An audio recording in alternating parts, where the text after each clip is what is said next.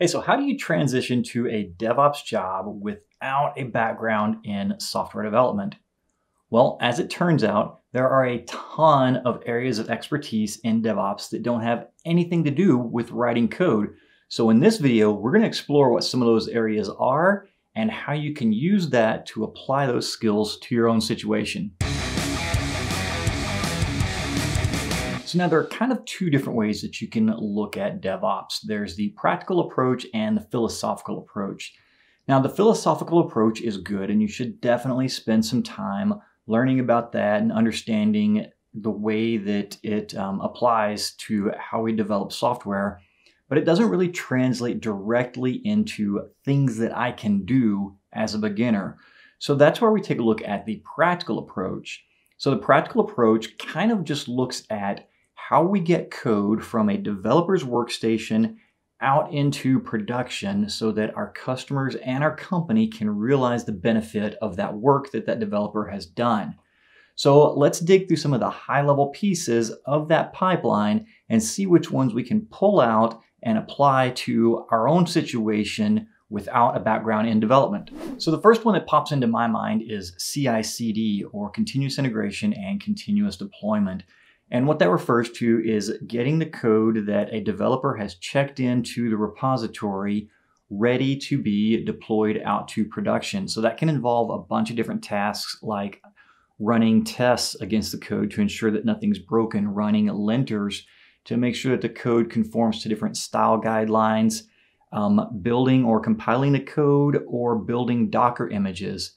And so all of those things take place on a build server, whether that's a Jenkins server that you own and host yourself, or a third-party SaaS type application like GitHub Actions or Circle CI, Azure DevOps, or AWS Code Pipeline. Now, the thing about this is almost all of that is set up and orchestrated through configuration. So you don't actually need to know how to write code for the most part to implement this. So it's a perfect place where you can jump in and start adding DevOps practices without knowing how to write code.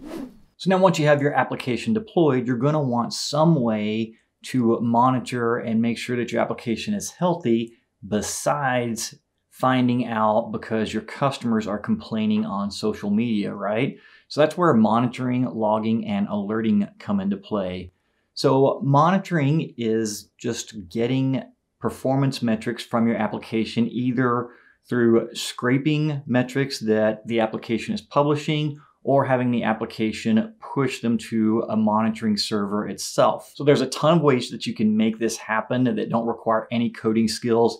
Some of my favorites are Prometheus with Grafana, or using the Elk stack from Elasticsearch, or a hosted solution like Datadog.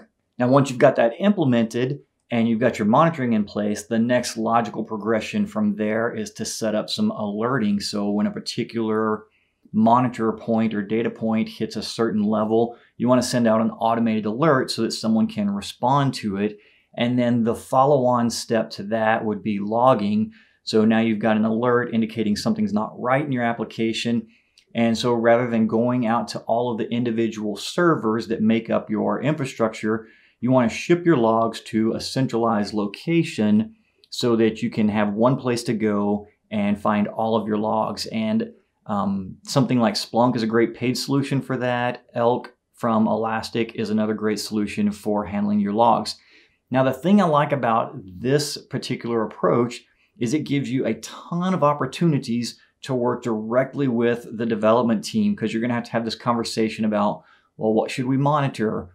What are the appropriate levels to be sending alerts on? What are we logging, and which of those logs do we need to be shipping off somewhere else? So you get this in-depth interaction with your development team, which gives you more opportunities to see the code that they're writing and how they're architecting the application, which is going to ultimately translate to you taking on some development responsibilities yourself. Another no-code or low-code application or project that you can take on is in configuration management. So you've got all of these servers that make up your application. Do you know how they're actually configured, and can you reproduce that reliably? If they were hand-built, you probably can't. So by taking on a configuration management project, you're going to dig in and understand how those servers are built, and then use configuration tools like Terraform or Ansible or CloudFormation to recreate those servers from a documented process that can be tracked and managed over time.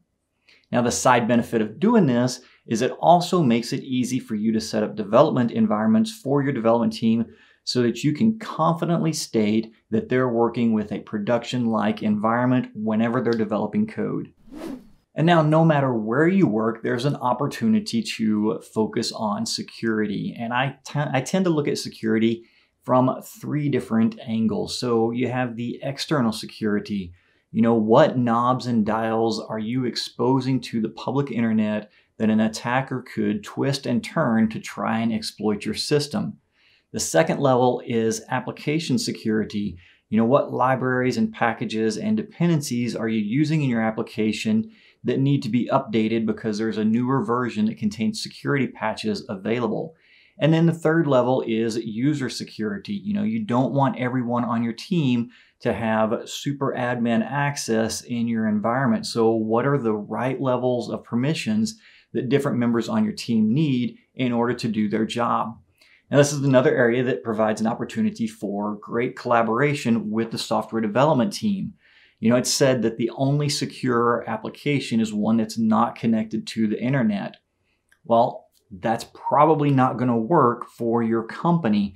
So now you've got this series of compromises that you have to work with through collaboration with the development team to say, okay, here's the gold standard for security. Here's, you know, the opposite end of that. Where can we meet in the middle that provides a moderate level of security without impacting the ability of our customers to interact with us as a business?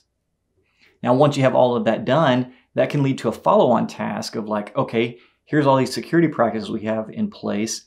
Which ones of those can we automate, and how do we automate that? And there are tons more of scenarios like this we can use with the DevOps practices in mind.